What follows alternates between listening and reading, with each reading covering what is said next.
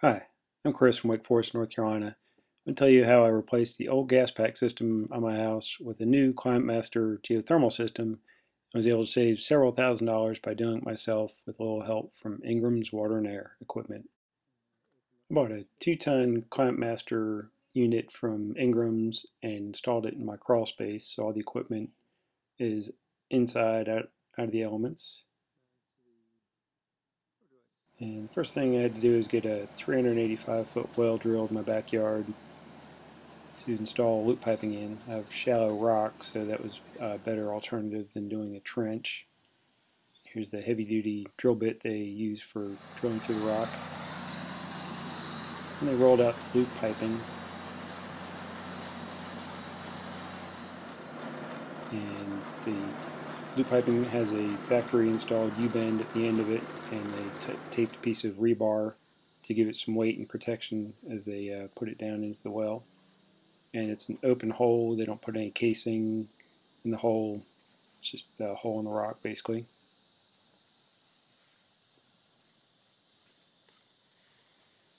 After they install the loop, they backfill the hole with a mixture of bentonite grout and sand. This is the grout pump.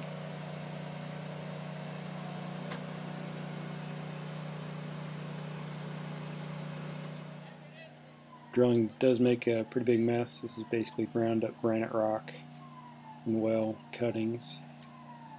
And here's where they're pumping grout back into the hole. After they were done, I rented a trencher so I could dig a trench about 3 feet deep from my crawl space out to the well. I hand dug next to the well to make sure I didn't damage the pipe. This was a good bit of work to get it trenched. Then I dug it under the foundation and into the crawl space. Here's my old gas pack unit that I replaced. Supply and return ductwork were coming out through the wall. So I removed all that. And then I already had a header in my crawl space, so I was able to cut out that section of the wall and give me a good access in my crawl space for maintaining the unit and installing. Here's where the ClimateMaster unit was delivered with on a pallet, and then I was able to put it on a hand truck to bring the crawl space. I mounted the unit on threaded rod that was attached to a super strut that I bought from Lowe's for about $30. Also built a return box to adapt from a 16-inch flex duct to the side of the unit, but you can buy this from Ingram's or have it made locally at a metal shop. And I insulate it with a foam board.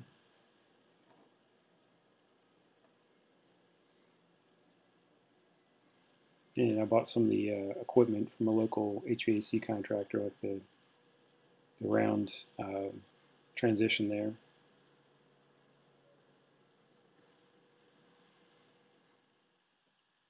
Here I replaced my return ductwork with a 16-inch duct, attached it to the side of the unit with a box. Here's where I attached to the existing supply box where all the ductwork comes into the house.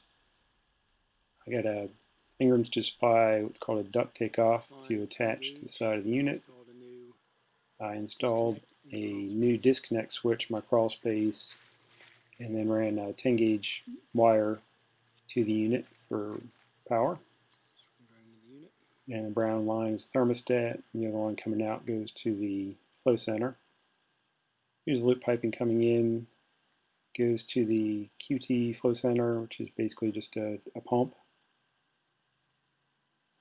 There's the pump, and it just is a constant velocity pump that keeps water circulating through the system when it's on. And piping goes over to the heat pump. And here's the water connect kit that has pressure and temperature ports on them for checking the temperature going in and out. And then the water loop goes back out. I installed a valve to bleed off air on that side of the loop, and then goes back out to the well. Since it's a non-pressurized system, you don't need a flush card or any special equipment to start the unit up. I also mounted the plumbing to threaded rod and super strut to give it support. You can open up the top of the flow center while it's running. It's always getting bubbles out of that side of the system, and you can add antifreeze or water there if you need to. Here I added valves and hose fittings to the standard hose kit, and here's the pressure and temperature port. You can insert a thermometer. Water is coming out of the ground at about 60 degrees in February in North Carolina. Then you can check to see the temperature drop across the unit and check it against tables, see if it's running correctly.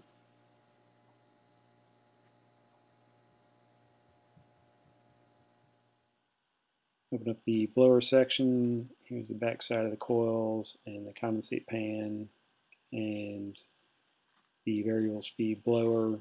All high quality equipment. Does a great job.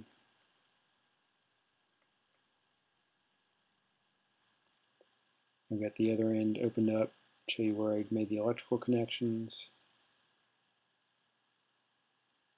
Here's where the heat pump power supply goes in. And then the HWG pump is hot water generator. I haven't installed the plumbing for that yet, but it also provides power to the flow center and switches the pump on automatically.